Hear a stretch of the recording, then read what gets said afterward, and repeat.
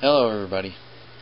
Yeah, I'm just going to do a video here on refinishing drum hardware. Now, I painted my hardware black. It used to be chrome. Painted it black, but it needs to be redone again. This time I'm going to do powder coating, and I'm going to show you how to go about it. Here's where we're at. I've taken the drum skins off the drum, and now I'm just about to take the hardware off, and this is what we're going to repaint. All of this, and as you can see, there's the chrome bit before, and well, it was a quick job. I like the black look with the yellow, so yeah, I figured I'm gonna redo it myself. Now there's the chrome rim, and soon to be black. So take our screwdriver and we start loosening off the bolts.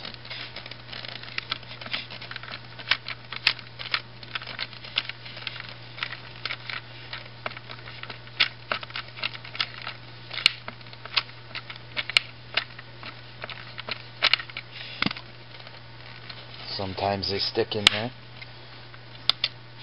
and that's how you get them off. Now, key thing, try and keep all your stuff together.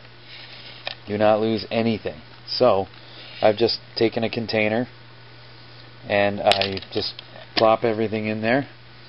That way I don't lose it, because it's going to be a while before I get to put it back together. So I want to make sure I know where everything is.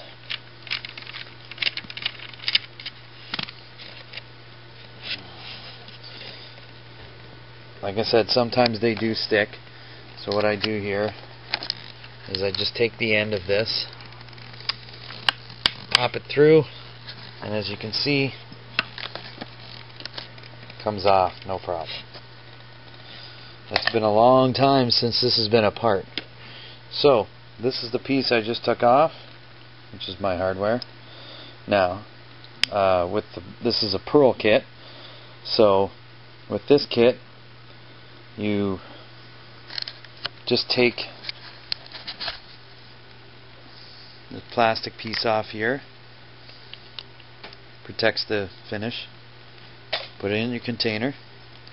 Now you take the slider off, and then you push the thread insert and pop it out, and there you have it. There's all your parts.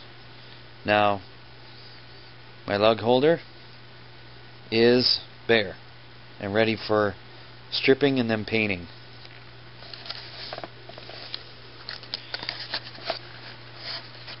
And I'll just go about this process all the way around the kit, or the drum, and until I've got it completely apart, got all my pieces, and then I will begin stripping. So this is what I'm going to be using to strip the paint or etch the chrome anyways. I don't have a sandblaster, so this is what I use. 3M Scotch-Brite, a medium grade. I find it works the best. It doesn't scratch it too much, and leaves a nice smooth finish, and also etches the chrome pretty decent. Anyway, so I'm using a 4.5 inch grinder, and I'll just take the pad and I just trace it on here with the marker. That's what you get. Keep it close to the edge because this stuff's expensive. Anyways, and I'll just take some snips and cut it out.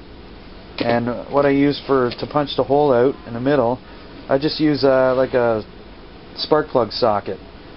Put it down on something decent, you know, steel table or whatever floor, concrete floor or something. Get a good backing behind it. Take a hammer, just put the socket right in the center, and hammer it, and it'll pop right through. Brings in a nice circle so you can put it on the grinder easy. So I got my angle grinder here. This is what you end up with afterwards. Just pop it on. I like to double it up because the single is too flimsy, so you need to double them up and put your nut on and tighten it up, and you're good to start stripping now. Okay, here I have a bench grinder set up with my my pads. I got 3 on here just because, well, it's wide, and my angle grinder set up with my pads, and I'm going to start showing you how to strip. Here's my my hoop that I have that's painted a long time ago, only the outside. Anyway, so I'll show you what it looks like after it's stripped. Remember, always wear safety glasses.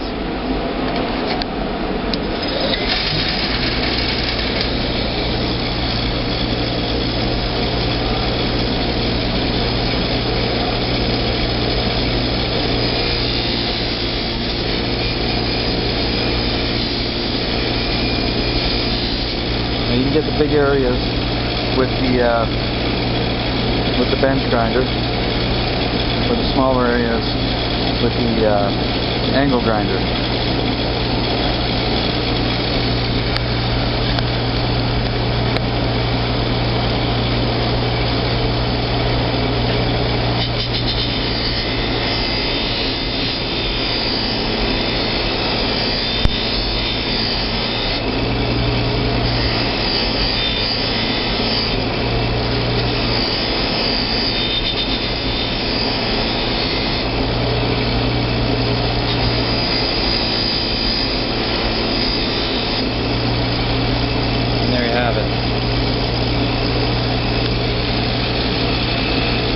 So,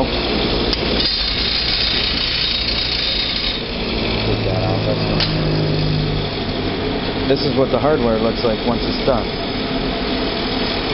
Now, take everything off the surfaces and the edges too, because if you keep the chrome on the edges smooth, the paint will chip easy. Now, keep in mind we're doing powder coating.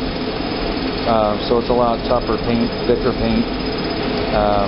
Inside I don't care about because you don't see it, so I mean you can do the whole inside, but make sure anything with threads that you put a bolt or something in there so that won't get any paint in there, because it's tough to get out once it's baked.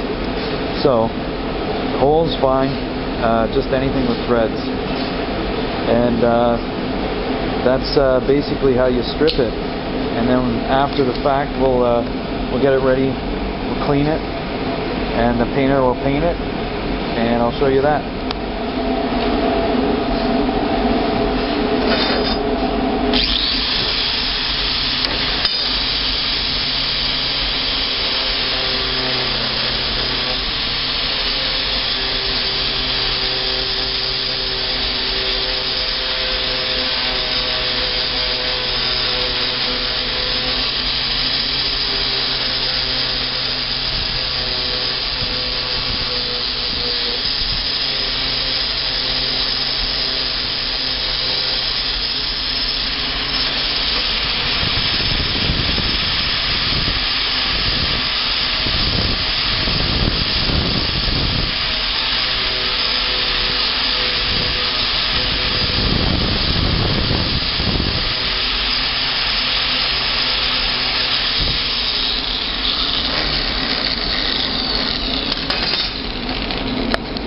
That's how you do it with the grinder.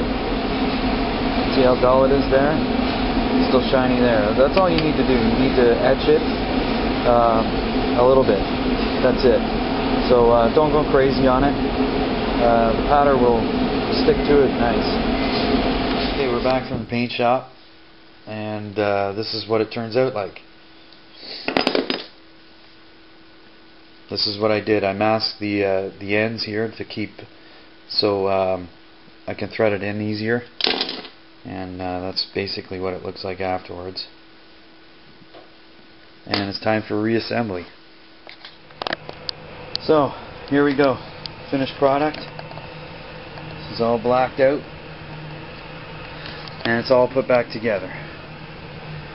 So basically that's how you do a refinishing on the hardware. I like it. It goes good with the yellow. That's just my personal taste, anyways. So yeah, that's a basic idea of a kind of a cheap way to do it. You know, you don't have to spend a whole lot of money stripping the chrome and doing all that stuff. The powder's really thick, it's really hard, it's baked on hard, and it lasts a long time. Anyways, so that's my video on how to refinish my drum hardware. Hope you like it.